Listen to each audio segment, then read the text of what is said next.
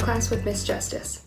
Today I'm going to be showing you just one of the fun ways that you can turn markers into paint. It's super easy, so let's get started. So to complete this project, you're going to need quite a few materials for today. You're going to need white paper, a pencil if you like to start with pencil, a Sharpie permanent marker, some kind of black crayon, some washable markers, a bowl of water or a spray bottle, and a sponge. You're also going to need some foil, and if you are using a spray bottle, then you don't need the bowl of water or the sponge. You can just use the spray bottle of water. So we're going to go ahead and start with our white paper, and you can put all of your other supplies off to the side. And we're going to start with that pencil, and on your paper you can draw anything that you want, any picture. It's totally up to you.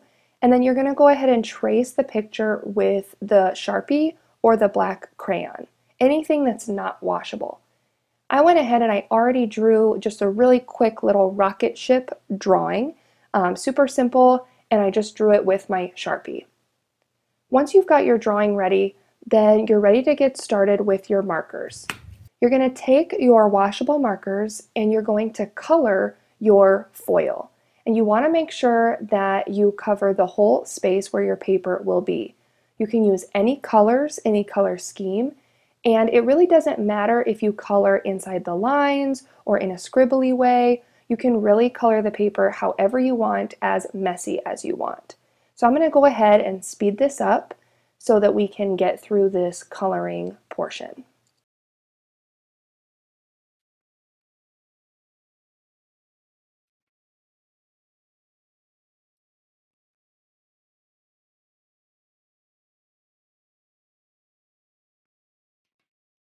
All right, once you've got your foil colored, you're going to want to take your paper and kind of lay it on the marker and make sure that you've colored everywhere that the paper is going to be. And I can see that I've missed a spot up here in the corner, so I want to go ahead and grab a marker and fill in that space where I know my paper is going to be. Once your foil is totally colored and ready to go, you can set that off to the side. And we're going to go ahead and get our white paper that has our drawing on it, and either your water and sponge or your spray bottle, whatever you're using to add water to your paper. I'm going to use my sponge. You want to soak your sponge in the water, but I'm going to wring it out so I don't have too much water on my sponge. I just want my paper to be nice and wet, but not totally soaked and dripping. You shouldn't see any puddles of water on your paper. If you're using a spray bottle, you can give it a very light spray with the water.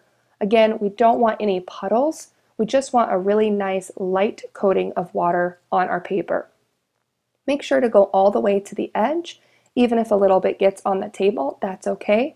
Everywhere that you put the water is where your paint will be. If you don't want an area to be painted, then you should not put water on that area. When you're done with the water, you can go ahead and set that off to the side. And we're going to take our wet paper and our foil. And I want to line up my paper face down, water side down, onto the marker, lined up with the part that I colored.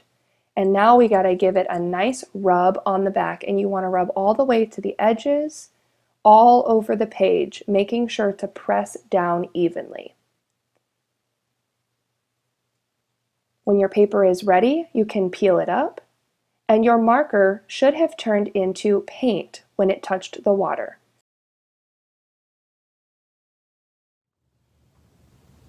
I hope you enjoyed our marker painting today. Feel free to make these at home. You can make as many as you like. You can make small ones in your sketchbook, big ones on big sheets of paper. The only thing you need to remember is to get super creative and have